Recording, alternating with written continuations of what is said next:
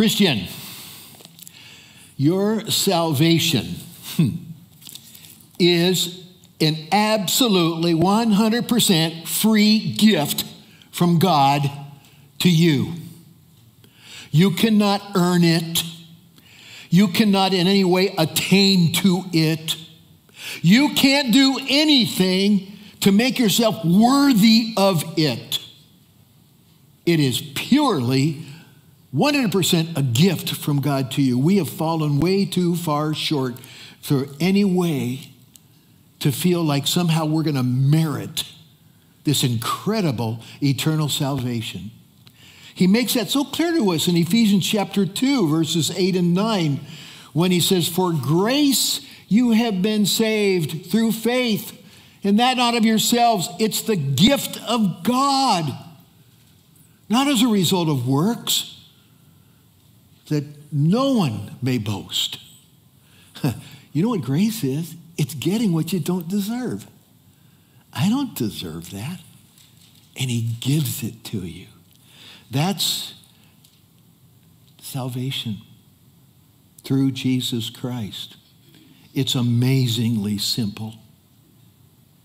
If there was anything more involved, if there was anything more difficult than that, anything more to it, we would all fail miserably, every one of us. You know, we're told in Romans chapter 3, verse 10, there is none righteous. None. And some of you went, oh, come on. There's got to be some out there.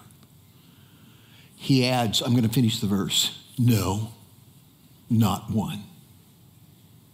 Not one. So, brethren, what an amazing salvation we have been gifted with. And so what do you do with that? The only thing you can do with it, with any gift, is just receive it. Humbly just receive it. You know, he says in John chapter 1, verse 12, he says, but as many as received him, that would be Jesus, to them gave he the right to become the children of God, even to those who believe in his name. What an amazing salvation. Gift from God to us. Wow. That's why I'm here. But you know, Jesus himself has also got a special gift for us. Listen to what Jesus told his disciples in John chapter 14, verse 16 and 17. It was the night he was going to be betrayed, the night before he was crucified. He was with his disciples in the upper room, and he said, I will ask the Father, and he will give you another helper, that he may be with you forever. That is the Spirit of truth. That would be the Holy Spirit, whom the world cannot receive because it does not see him or know him. But you know him because he abides with you and will be in you. Later that night, he added these words in chapter 16, verse 7. I tell you the truth, it's to your advantage that I go away. For if I do not go away, the helper will not come to you. But if I go, I will send him to you. You know what that special gift from Jesus is to all who believe? It's the Holy Spirit. That's what I want to talk about this morning. The indwelling, abiding presence of the Holy Spirit in every believer. Christ's gift to us who believe and have received him personally as Lord and Savior. You know, there are two aspects to the presence of the Holy Spirit in you. One aspect is that initial, it's kind of unobservable, generally no feelings attached, work of the Holy Spirit the moment you receive Christ as Lord, the moment you're born again.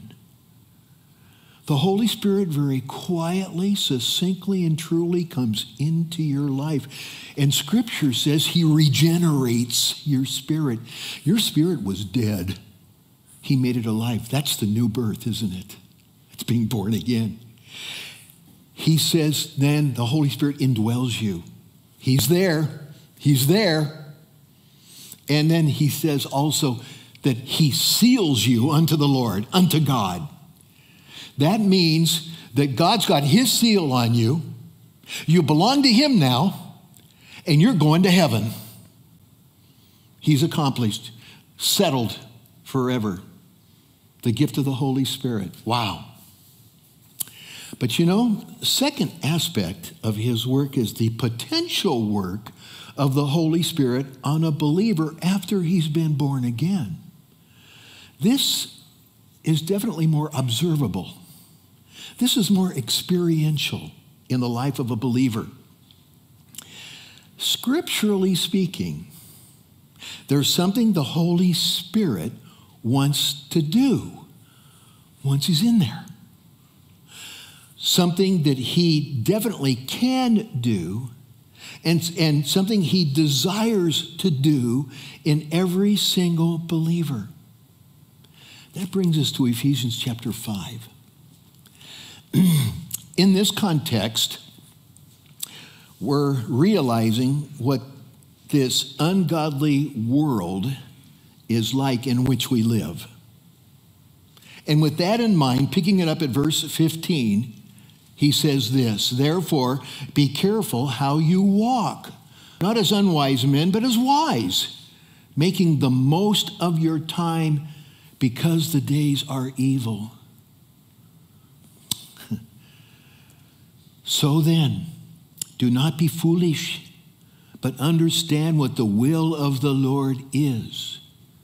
And here he goes. Do not be drunk with wine, which is dissipation, but here it is, be filled with the Spirit.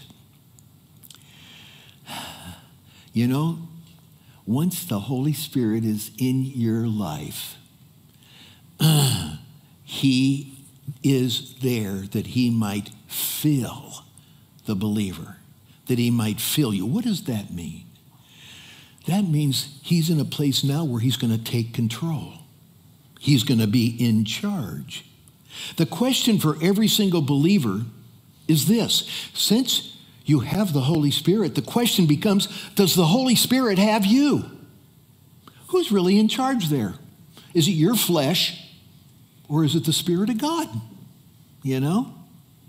When he says that he gives this command to the believers regarding the Holy Spirit, be filled with the Spirit.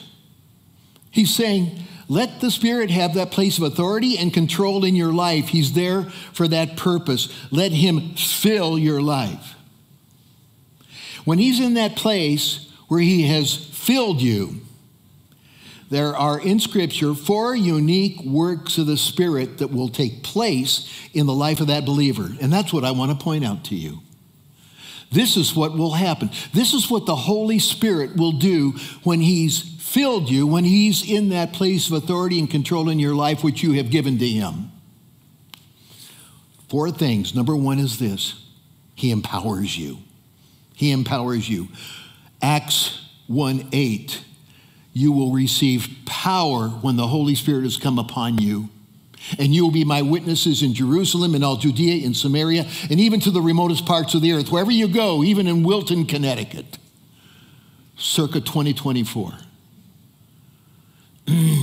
That word, you will receive power, the word there is dunamis in the Greek. It's the word we get our word dynamic or dynamite from. And it's always a reference to the power of God.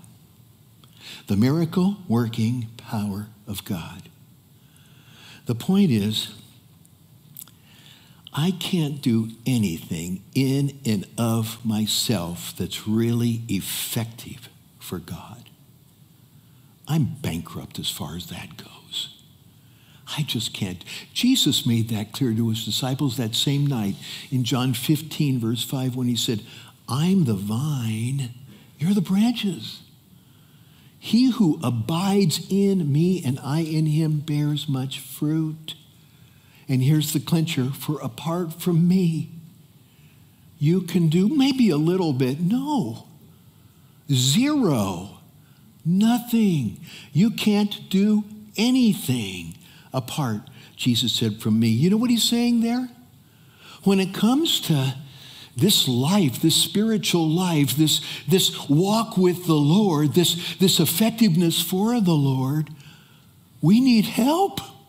We can't do it ourselves. Let me get real about it. We need supernatural help.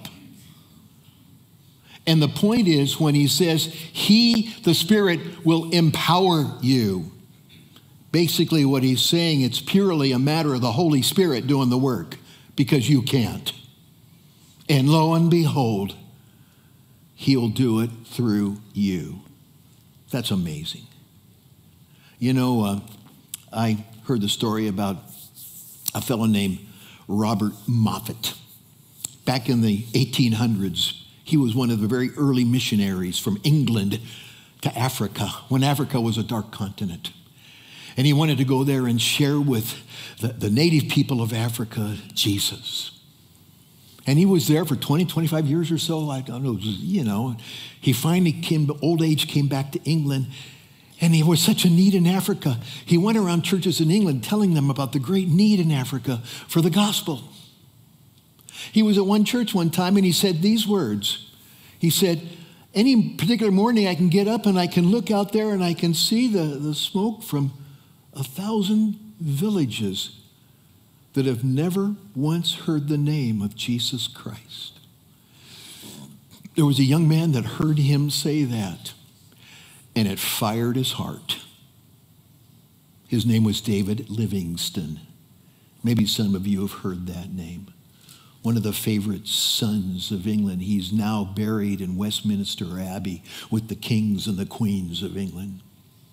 He went to Africa with the gospel of Jesus Christ and gave his life serving in Africa. But here's my point. Robert Moffat said those words, but the Holy Spirit took them and shot him into the heart of David Livingstone. That's God. That's God. I can sit here and flap my gums worthlessly. That's why I pray beforehand, oh, Lord, you minister. I remember in my church in Truckee, California, there was a lady in our church, and her father actually was from the East Coast, lived in New York. And he was a barber in the city.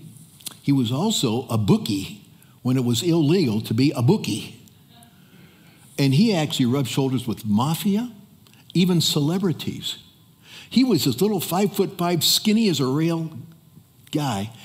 And in his old age, his daughter said, Dad, I want you to come and live with us. And she brought him to Truckee. He was probably 70 somewhere, you know, like that. His name was Ronnie. And she said, we're going to church, Dad. And so the first service, Ronnie came, and I met Ronnie, little old Ronnie, this guy. He sounded like he was from Brooklyn. And you know, he was a work of art, I'm telling you. And I looked him in the eye, and I said, Ronnie, Jesus loves you. Ronnie's eyes got as big as saucers. What? He does? Yes, Ronnie, Jesus loves you. I didn't know that. I found out later that little guy got born again right then and there. He got on fire for Jesus. A few days later, I baptized him in Donner Lake, this little old guy. And he was at church every Sunday, midweek, any time after that.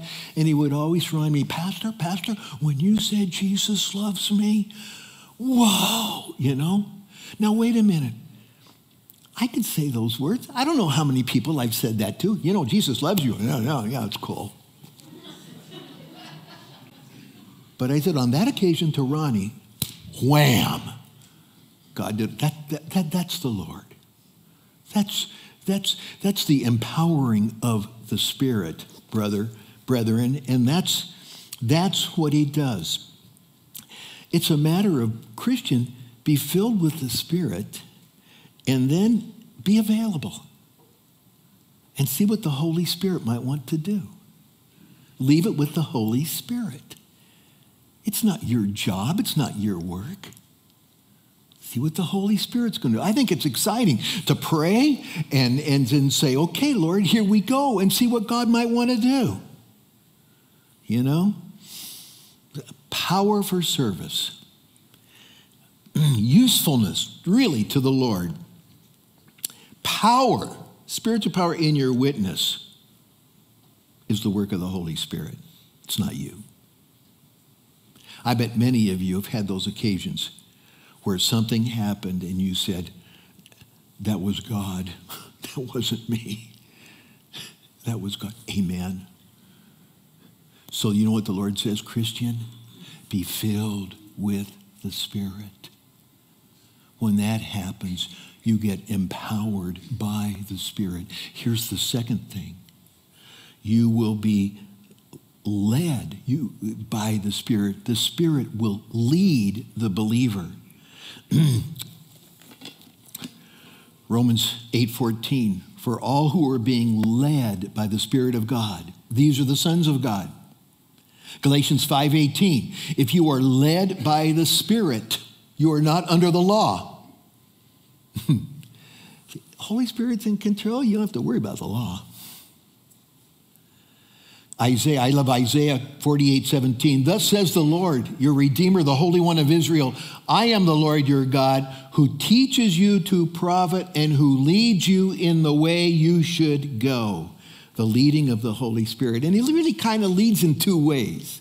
One way is he leads us in the way that we should order our lives, the way we should walk in this life.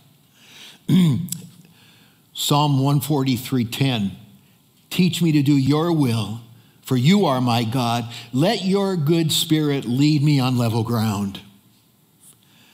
Galatians 5:16, but I say, walk by the Spirit, and you will not carry out the desire of the flesh.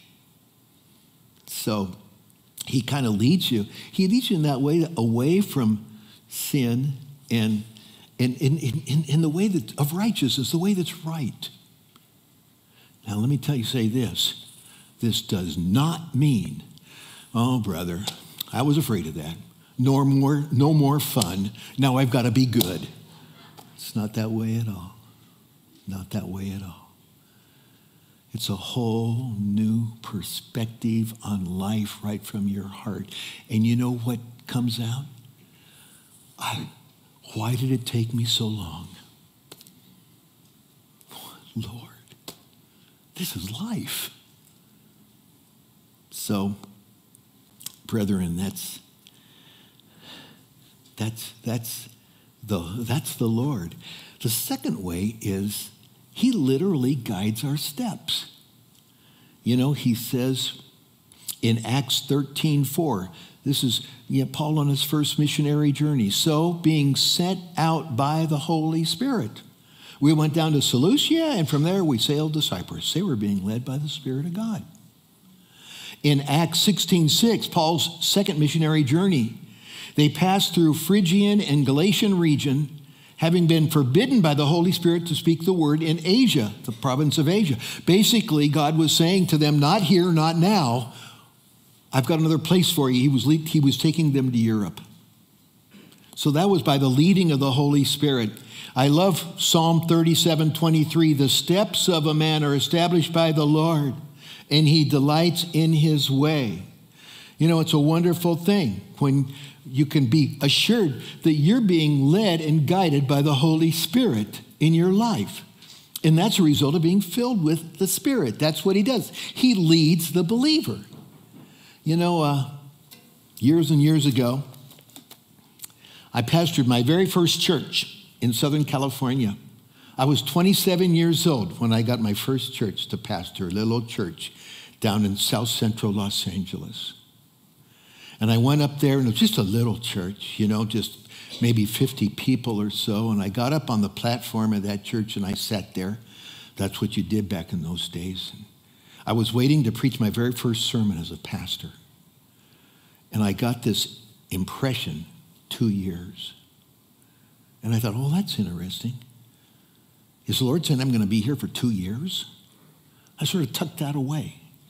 And I went and I preached my first sermon, and I got involved in the ministry of that little church. And I loved that little church. It was mostly old folks. In fact, I had just been a youth pastor, and here I was this young guy pastoring all these old folks. I called them my youth group with wrinkles. They loved it. Anyway, I was pastoring that, and it was coming up to 2 years. I never kind of forgot that, but I didn't, I just let it be. I said, Lord, just lead me. And as I was serving there and coming up to 2 years, I was thinking, no, there's so much work to be done here. That must have been my imagination. But wouldn't you know, lo and behold, I get a call from a little church in Truckee, California. I had to look on a map to see where that was. Would you consider coming to be our pastor? So I went up into the High Sierra Mountains. It was near Lake Tahoe, beautiful place. And so I said, Lord, I'll just go check it out, but I don't think so. Well, we went there, and I saw, Lord, there's a ministry here. I asked him, blind me to the mountains, because I love the mountains. Blind me to the mountains. I just want to see if you want me here. And as we were driving back over the summit, back down to Southern California, I told Joyce, I said, I think God's going to call us to Truckee. And the interesting thing was I waited a month or so, and finally I got a call from the district superintendent. I was Christian and Missionary Alliance at the time. And he said, Brian, the church in Truckee has called you to be their pastor. Well, I had felt like, that was on a Sunday night, and I had felt like he had prayed about it, and I just felt like that's what the Lord wanted to do. So I said, well, I accept. He would not accept it. He said, no, I want you to take a couple days, and I just want you to pray about it. Well, I already had, but he would not accept, okay. So, all right. A couple days later, he calls me up, and I said, now I accept it. And he said, great. It wasn't until after all that happened that I looked at the calendar and realized the Sunday that he called me was the Sunday to exactly 2 years that I had sat at the pulpit, but he didn't accept it then. When he did accept it was literally the day of the month that I had received that 2 years from the Lord. It's exciting when the Lord leads. I mean, people asked me after that, when I was leaving, Brian, how long are you going to be in Truckee? And I said, I don't have any idea. And I was thinking, maybe 5 years or so. I don't know. Well, 44 years later, there I was. But it's just neat to see the way he leads. And he does that. The Holy Spirit leads. He says, I'll lead your steps. I remember one time there was this young guy. He was not long out of high school, just a single guy. And he had been out of the drug culture. I mean, he had been a real druggie, but he got saved. And he was so excited about his faith in Christ. It's so neat when you see somebody that's just come out of the darkness, he's on fire for the Lord. It's just so enlivening, you just love it. And here this guy, he was just so excited about being a believer. And he was going to be at church every time we were there. He was there. And one Sunday, I found out that the day before on Saturday, his mother was in a car wreck, and she was okay, but the car was incapacitated. And he would always take his mother's car to come to church. And he wasn't going to be able to get to church. He wanted to be at church so much that he got up early, and he walked, and I think it was a few miles to come to church. On his way, he happened to run into one of his old druggie buddies. And they said, hey, man, what are you doing? I'm on my way to church. What? Church? Why are you going to church? And it just poured out of him what the Lord had done in his heart, his life. This guy listened to it. And when he got finished, he looked at him and said, can I go too? And he brought him to church. He had to introduce me to him after the service, It's just, what we call that? We call that a divine appointment, don't we? When you think something comes along and says, oh, why did this have to happen? Shoot. And then God does something. You know, he says, when you're filled with the Spirit, God leads literally your steps. Joyce's, my wife's favorite life verse is Proverbs 3, 5, and 6. Trust in the Lord with all your heart and don't lean on your own understanding. In all your ways acknowledge him and he will make your paths straight. She learned it in the King James, and he will direct your paths. And you know what, Christian, listen to me. That's our confidence. That's our confidence in Christ. You know, with the Holy Spirit there in charge. Here's the third thing. He empowers the believer. He leads the believer. He produces the fruit of the Spirit in the believer.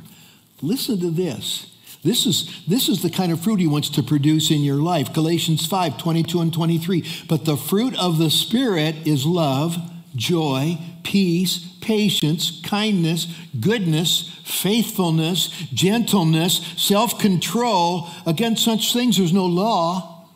Wow. I don't know about you, but I can dig that. That is really, that's awesome. And that's the fruit of the Spirit. That's not the fruit of my flesh. That's not the works of my flesh. That's the fruit of the Spirit of God. And that's what he does. When he gets control, when he gets that influence in your life, that's the work, that's the kind of fruit he produces in your life. Go figure. You know, I remember when God called me into the ministry way back. My first ministry was as a youth pastor in a church, and I was excited to serve the Lord. I was so excited. I was going to seminary at the time, and I was youth pastor at this church, and there was a fellow in the church. His name was Elvin, and I couldn't stand Elvin. Elvin was like your fingernail on a chalkboard, if you know what I mean. It was like, oh, Elvin. I mean, I cringed around Elvin. I just could not stand that guy. He was just obnoxious to me. I felt really bad about that. Here I am, a servant of the Lord. I want to be a representative of the gospel of Jesus Christ, and I can't stand Elvin. This is not good. So I prayed. Oh, I prayed. Dear Lord, I can't stand Elvin. Now, Lord, I know you love Elvin. I know you love him. So you go ahead and love him. But here's my request. Love him, Lord, through me. Love him through me. You love him through me.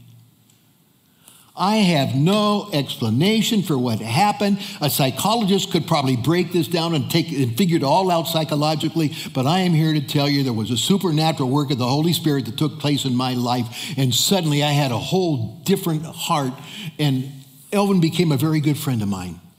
The rest of my ministry there, Elvin and I were tight. To me, supernatural power of the Holy Spirit did a work I couldn't do. So, the fruit of the Spirit, that fruit, love, joy, peace, and all that good stuff. The fruit of the Spirit in the life of a believer is a powerful witness in this world. Powerful witness. That's the third thing. Here's the fourth thing. This is all right from the Word. This is what the Holy Spirit will do when he gets in there and he gets control. And I'm here to tell you. The fourth thing is he will administer the gifts of the Holy Spirit through the believer. Administer the gifts of the Holy Spirit. 1 Corinthians chapter 12, verse 1. Now concerning spiritual gifts, brethren, I don't want you to be unaware. And then picking it up in verse 7 through 11, but to each one is given the manifestation of the Spirit for the common good. For to one is given a word of wisdom through the Spirit, to another the word of knowledge according to the same Spirit, to another faith by the same Spirit, to another gifts of healing by the one Spirit, to another the effecting of miracles, to another prophecy, to another distinguishing of spirits, to another various kinds of tongues, to another the interpretation of tongues. Here's the point. But one and the same Spirit works all these things, distributing to each one individually just as he wills. The work of the Holy Spirit manifesting and administering the gifts of the Holy Spirit in believers, and it's for all of us. No one is left out of that. We're not talking about natural abilities here. We all have natural abilities. No, this is something different. This is something much deeper. These are spiritual gifts. Now, hear me. I believe God can take a natural ability and put an anointing of the Spirit on it, and it becomes a manifestation of the Spirit, a spiritual gift. But this is something that's under the authority and control of the Holy Spirit. You don't decide that. The Holy Spirit decides that for you. But you've all been gifted, and it's always for service unto the Lord. It's always to minister spiritual life to others. And we've all been gifted. I love the admonition that Peter gives us in 1 Peter chapter 4 regarding that. He says, as each one has received a special gift, as each one has received a special gift of the Spirit, employ it in serving one another as good stewards of the manifold grace of God. And these gifts are so varied, so different. They're unique in each one of us, you know. Whoever speaks, there's two areas that the Holy Spirit works his gifts. Some is in speaking, you know. Whoever speaks is to do so as one who is speaking the utterances of God. Whoever serves, this is somebody working with their hands and their feet, is to do so as one who is serving by the strength which God supplies. And here's the point, so that in all things God may be glorified through Jesus Christ, to whom belongs the glory and dominion forever and ever. Amen. You know what he's saying there? Gifts of the Holy Spirit. You can't pat yourself on the back and look what gift I have. Look what the Holy Spirit has chosen to do, and all the glory goes to him. People have, on occasion, I've been a pastor for years. And, people have come up. I mean, there's always been those times when after church people go and have lunch together and they have roasted pastor for lunch. Those happen, But there's also been the times when somebody's come up and said, man, Pastor, you spoke right to my heart. You spoke to me. Oh, Lord, thank you. Thank you so much. I want you to know I can't take credit for that in any way, shape, or form. That would be like somebody going to the doctor's office after a successful surgery and grabbing his tools, getting a scalpel out and saying, oh, thank you, scalpel. Oh, the doctor's going, what are you doing? No, it's a work of the Lord. It's the Lord. You thank the Lord. That's a work of the Holy Spirit going on. And you know what the Holy Spirit wants to do? He wants to make us all servants of his in the power of his Spirit. In our own way, with our own gifts and our own calling, whatever that is. So, that is what constitutes our unique little part and ministry in the work of God that's going on in this world. That's our little place that we can shine for Jesus, whatever that is. So how does that happen? It begins with be filled with the Spirit. And the Holy Spirit will take it from there. He'll take it from there. Okay, so then, getting near the end of this, how do you get filled with the Holy Spirit? How do you do that? Brethren, the verb there in the Greek is a passive verb. That means you don't do it. The Holy Spirit does it. It's like saying, let him fill you. He wants to fill you. Let him fill you. Let him do it. That can happen in so many different ways. It can happen anytime. It's just where your heart's at. But I'll tell you, I want to leave you with one way or the other, kind of what's involved in that happening in your life. If you want to sit there and say, what do I need to do here? Well, I got 5 little points I'm going to wrap this up with, okay? Number one is this. It needs a true desire. A true desire. I love what Jesus said in the Beatitudes when he said, blessed are those who hunger and thirst for righteousness. Oh, they want it. They shall be filled. They shall be filled. It's that desire. If you're sitting there and going, oh yeah, Pastor Brian, that's really cool, and maybe I should do that someday, it's not going to happen. If you're going, you're like, okay, maybe, okay, Lord, I guess. I've got so much on my plate, I don't know about this, but no. You know what your prayer may need to be? Lord, I want to be filled with your Spirit. Maybe that's where it's got to start for some of you. He hears it.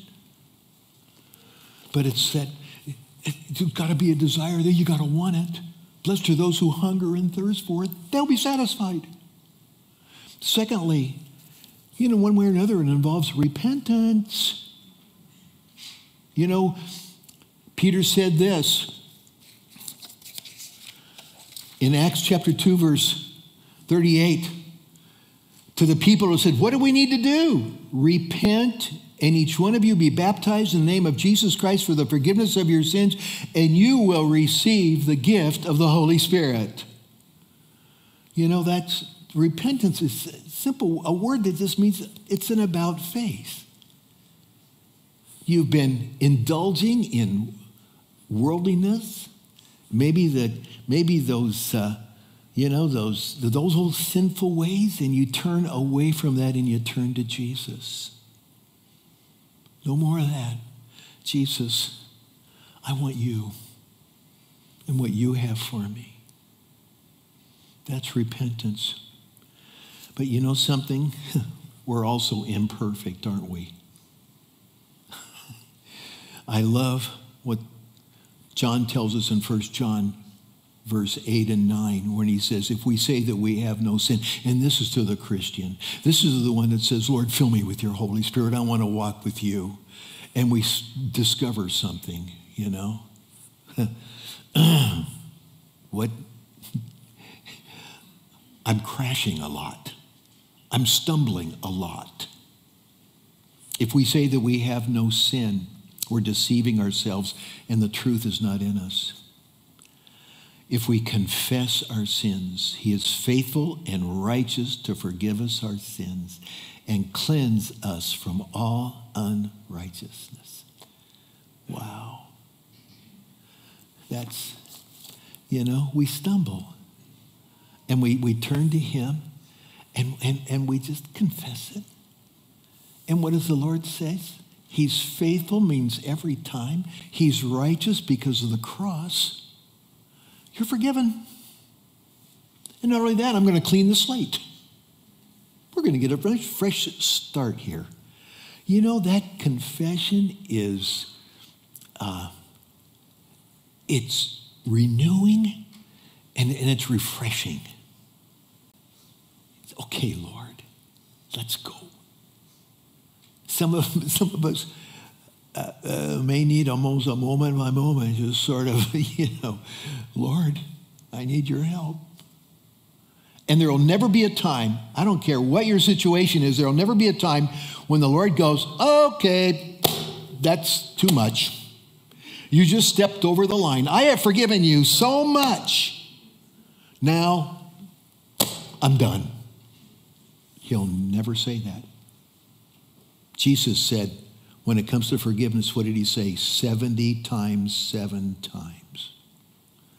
Every time. There's no reason why anyone here, anyone, regardless of where you've been even today, can't bow your head, turn it over to him, and be filled with his Spirit. Because forgiveness is in his wings all the time.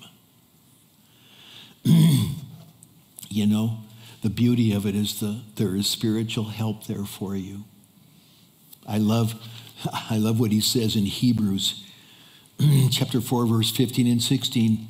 For we do not have a high priest, he's referring to Jesus, who cannot sympathize with our weaknesses. I understand. But one who has been tempted in all things as we are, yet without sin. Therefore, let us draw near with confidence to the throne of grace. There it is. So that we may receive mercy. That's not getting what you deserve. And find grace to help in time of need. The Lord is saying, I've forgiven you, I've saved you, and I'm there to help. Forgive and help. So, he's always saying, the throne is wide open to you. Come to him. And so there's that desire, and then there's that repentant heart before him. That's important. And here's the third thing. It's going to involve a total surrender. Jesus said, if anyone would come after me, let him deny himself, take up his cross daily, and follow me. I like what he says in Romans chapter 12, verse 1. I beseech you, brethren, by the mercies of God, that you present your bodies a living and holy sacrifice, acceptable to God, which is your spiritual service of worship. Just surrender it all to him. It's not anymore a matter of what I'm trying to get out of God. It's totally now, your will be done. I'm surrendering it all, Lord. Your will be done. I'm ready and willing for whatever that is, whatever your will is. Let's go. You know what Romans chapter 12 says about that? Because a lot of people sort of go, I don't know if I want to do that. You know what he says about his will for your life? Romans chapter 12, verse 2. It's good. It's acceptable. And it's perfect. Let me put it this way.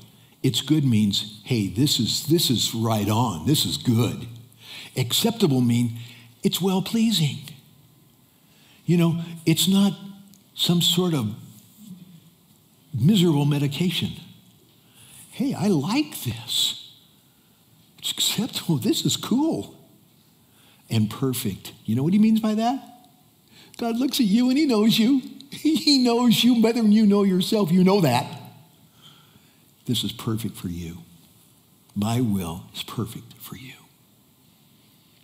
And so you surrender it all and say, your will be done, Lord. I'm ready. Let's go. Whatever that is, that's what I want. And then maybe number 4, maybe at this point just simply ask him to fill you with his Spirit. Ask him. I like what Jesus said in Luke 11, 9-13. So I say to you, ask and it'll be given to you. Seek and you will find. Knock and it'll be open to you. For everyone who asks receives. To him who seeks he finds. To him who knocks it will be opened. Now suppose one of you fathers is asked by his son for a fish. He'll not give him a snake instead of a fish, will he? Or if he asks for an egg, he'll not give him a scorpion, will he? you look at this and you go, I get it. Hey, that's funny. I can hear the people cracking up when he said, Jesus had quite a sense of humor. You ask for a fish, you give him a snake, that's a crack up. Or a scorpion, But listen to what he says. Verse 13 there, if you being evil know how to give good gifts to your children, how much more will your heavenly Father give the Holy Spirit to those who ask him? There it is. You can ask to be filled with the Spirit. And when you've come in that Spirit, however it happens in your heart, it's always yes. And so, here's the fifth point, and this is important. This is where a lot of people stumble. By faith, receive it. By faith, receive it. 1 John 5:14 and 15. And this is the confidence we have before him, that if we ask anything according to his will, he hears us. And if we know that he hears us in whatever we ask, we know we have the request that we asked from him. It's a given, it's a guarantee. It's anything according to his will. Is it his will for you to be filled with the Holy Spirit? Duh. Command you, be filled with the Spirit, Christian. So, on that basis, you can just receive it and thank him. I like what Paul said to the Galatians in chapter 3, verse 2. He says to them, this only thing I want to find out from you, did you receive the Spirit by the works of the law or by hearing with faith? Point is, you heard and you believed.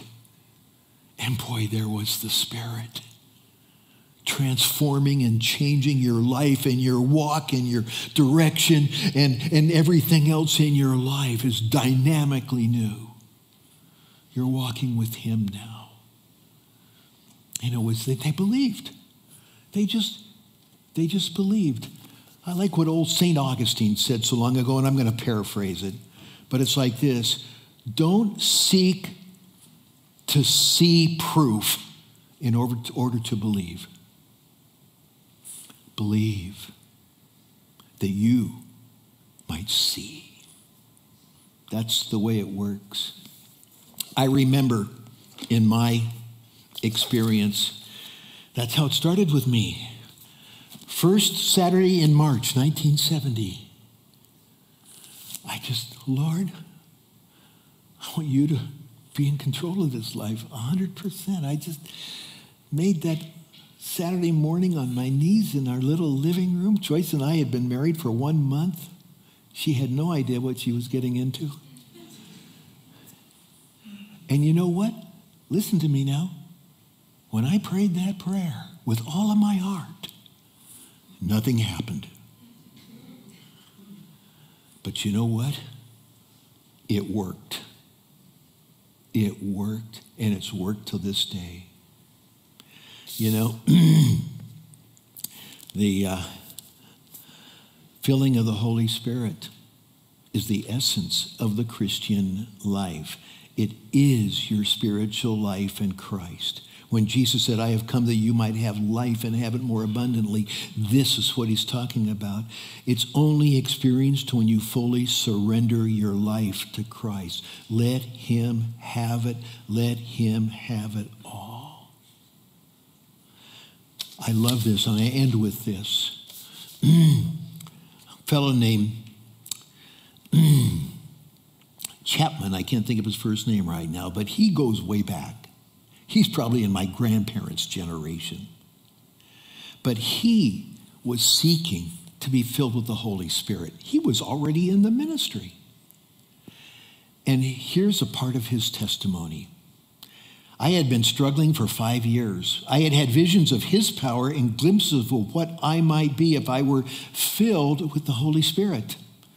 But all this time, like the disciples at Ephesus, there was a great lacking. At last, I reached the place where I felt that I was willing to make a surrender. I reached it by the path marked out by one who said, if you're not ready to surrender everything to God, are you ready to say, I am willing to be made willing about everything? That seemed easy. And alone before God, I simply said, I am now willing. Then he made the way easy. He brought before me my ambition, then my personal ease, then my home. Then other things came to me, and I simply said, I will give them up. At last, all my will was surrendered about everything. Then without any emotion, I said, my Father, I now claim from thee the infilling of the Holy Spirit. From that moment to this, he has been a living reality. I never knew what it was to love my family before. I questioned whether they ever knew what it was to love me, although we had called ourselves happy in the love of each other. I never knew what it was to study the Bible before, and why should I? For had I not just then found the key? I never knew what it was to preach before. Old things are passed away in my Christian experience. Behold, all things have become new. That's the filling of the Holy Spirit. And I'm here to tell you, the Spirit-filled Christian walk by faith is an adventure in Christ. Last week, Pastor Dan gave a beautiful message about loving God with all your heart, with all your soul, and with all your mind. And if you decided you're going to go out and, okay, watch me, stand back, God, watch what I can do, good luck on that one. Your experience will be crash and burn in short order. But he's given you his Spirit. That's what the Holy Spirit is there for. And I'm telling you, when you've turned it over to him by faith, it's yours, Lord. Life becomes an adventure in Christ. Where are we going? What are you going to do, Lord? Jeremiah 29:11 is my youngest son's life verse. And that's Lord speaking, I know the plans I have for you, declares the Lord, my plans for you. Plans for welfare, that's that Hebrew word shalom. Plans for welfare and not for calamity, to give you a future and a hope. I am here to tell you, it doesn't get better than that. Oh, Christian. I hope you've discovered the joy of walking by the Spirit. And if you haven't, enter in. Let's pray. Heavenly Father, thank you for the time we've had together. And thank you for the wonderful, wonderful gift of our salvation and the gift of the Holy Spirit to make this life real, true, meaningful, powerful. Wow. Thank you, Lord. Let it be. For the glory of Jesus Christ, let it be. And all of God's children said, amen. Amen.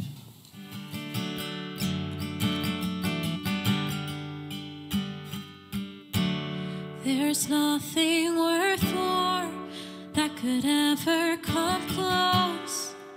Nothing can compare. You're our living hope.